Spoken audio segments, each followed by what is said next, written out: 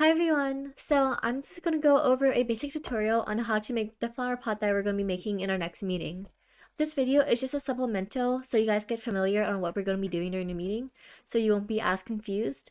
And again, if you have any questions or comments, please make sure to comment down below or talk to us in person or email at us at waltonswee@gmail.com. And so if that's all the way, I'm going to go ahead and get started. So I have Fusion Up open right here, and I'm going to start by creating a new sketch with this button up here. And I'm going to start on this plane. So I'm going to click on that. And then because the flower pot bottom is circular shaped, I'm going to go ahead and create a circle by pressing this button up here. I'll go ahead and click it, and I'll adjust the diameter to be 1 inch. While making this flower pot, we definitely have to make sure we account for how much material we are using because we are 3D printing this. 3D printing material is kind of expensive, so I want to make sure that one, we don't use too much material, and two, it prints fast because the larger the object is, the longer it takes to print. So I'm going to make this 1 inch. I'm going to click this finish sketch button up here, and now we have a circle. So I am going to be doing something new, so I'm going to create an offset plane. And by clicking this button up here, it'll let me select a plane or like a different face. So I'm going to go ahead and select this circle that we created before. And what this does is pretty much creates a plane where you can start sketching from. I will use this plane to determine the height of our flower pot in total. So like from the base to the top. So I want the flower pot to be 1.25 an inch and a quarter. And so now we have a plane, and with this plane we can actually create a new sketch on this plane that we just created.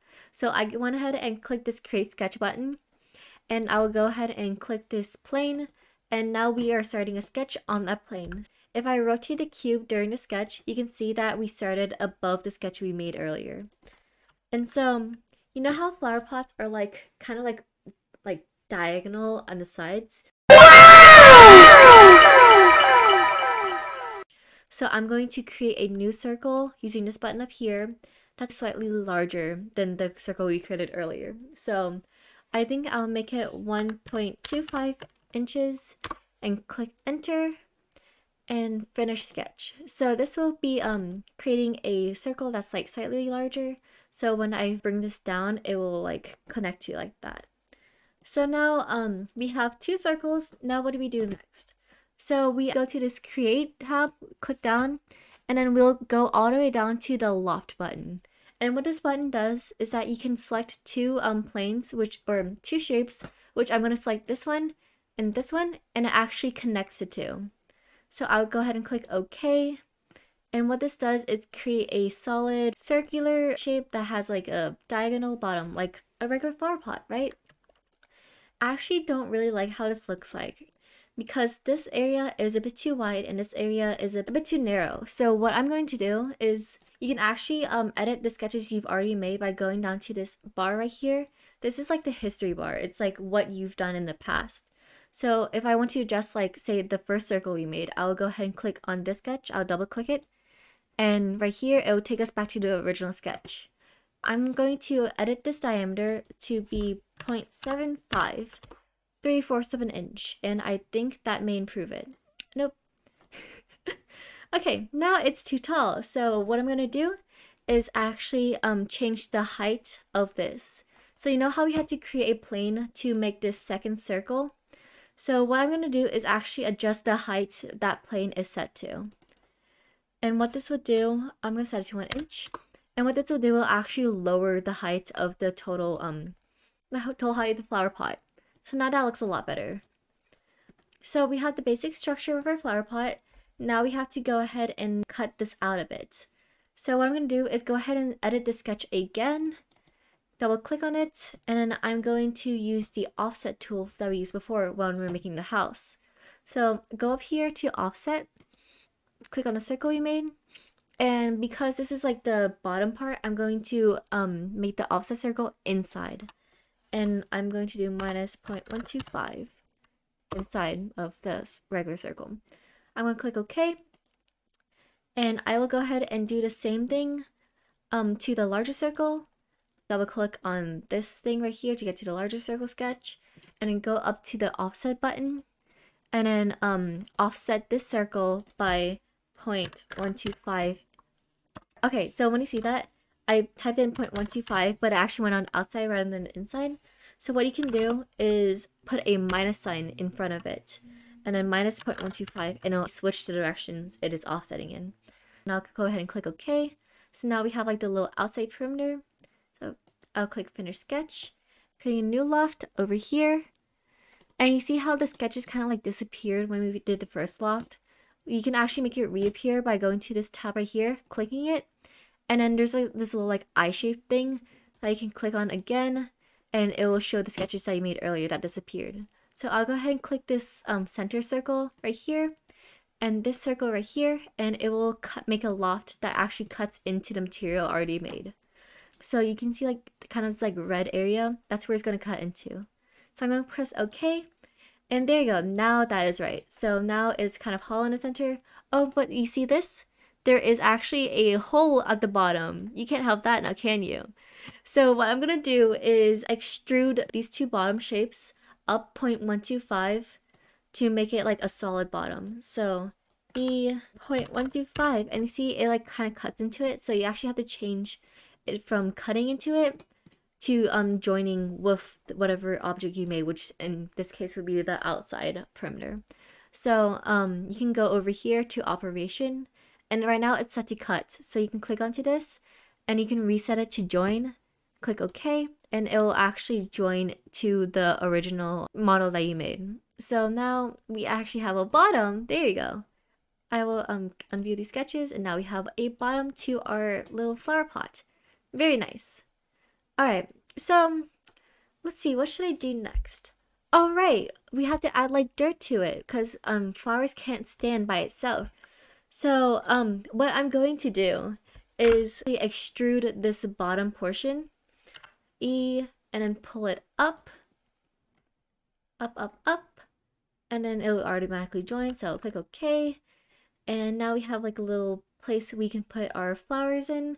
This outer perimeter right here, you see the circle, how there's like some gap in between the circle? You can fill it in with whatever you want. I feel like it's more natural to fill in like some dirt you have at home, just so it could like, it kind of like blends in with everything else, fits with like the nature theme, or you can add some extra fluff to it. But the actual 3D printed flowers and leaves that we are making are going to be attached to the center part.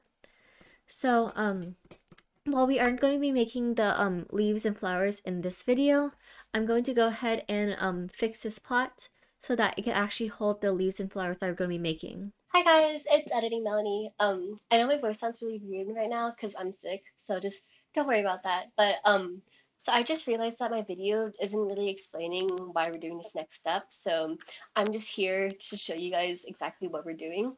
So here on my screen is the final product of what we're making. It's a flower pot with the leaves and flowers. And so pretty much the purpose of what we're doing, this bottom circle, is that when you lift up these things up, like they're supposed to like actually like insert themselves into the pot like this, so they can't move around. So we're making a semicircle shape for this, just so it has a secure place to like stay inside the pot without like moving around, rotating or anything. So yeah, that's pretty much what we're doing. So yay, Editing Melanie out. So I will click on this circle, center diameter circle button, create a circle that is 0.125. And then it's like too close to the edge. I don't like it being that close to the edge, so I can actually click the center and drag it over since I didn't actually set where the circle is within this circle. So that looks pretty good. And so what I'm going to do now is create a line going from the center across, center across. And then we have a circle with a line in between it. So what I'm going to do is get the trim button up here and trim off this extra part we don't need. And so now what we're left with is a semicircle. I want multiple leaves and flowers in this pot. So what I'm going to do is actually click on empty space and drag to like kind of select the entire shape that we just made. And then I will copy and paste that 3 or 4 different times to make different spots for our new flowers and leaves. So I'm going to do Control C and then Control V. And then what it does is copies and pastes the shape that we already have on top of the shape before. So you see this little box right here? You can actually click and drag this, and I'll drag whatever we copied and pasted over to a different section. So I can click enter, and that will kind of like solidify where it is.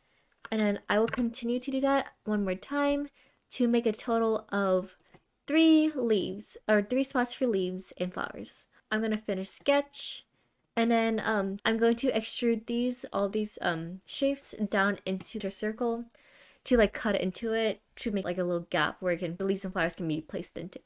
So I'm going to use this extrude button over here, click on the 3 shapes we made, and pull it down minus 0.1, or actually 0.25. That sounds good. And then enter. And now we have our flower pot with the little spots where our leaves and flowers can go. And that looks pretty good to me. Okay, one more thing that is always good to know when cutting is the fillet button up here, or fillet. I don't even know how to pronounce it. Fillet, whatever.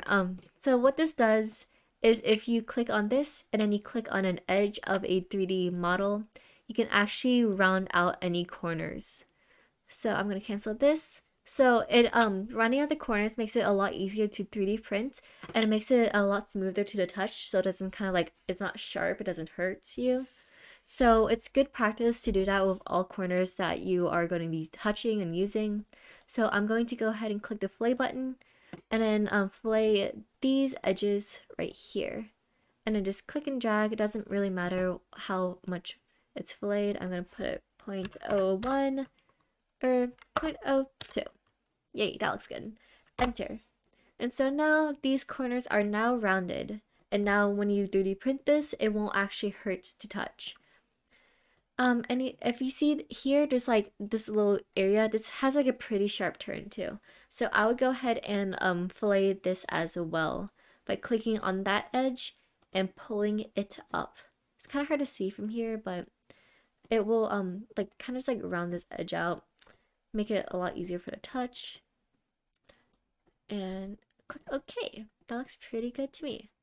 Alright, and then the bottom one, the bottom edge right here, we should get the same treatment as the top. So I'm going to click the fillet button again, click on this edge, and then put 0.02 and enter. And that should be our completed flower pot. That looks pretty good. It is ready for our leaves and flowers to be made and inserted into it. So I can go ahead and save this by clicking the save button up here. And I'll go ahead and name this pot, or flower pot. And then click save. And that should pretty much do it. We have our flower pot, and I will see you in the next video so we can start and make our flowers. Bye!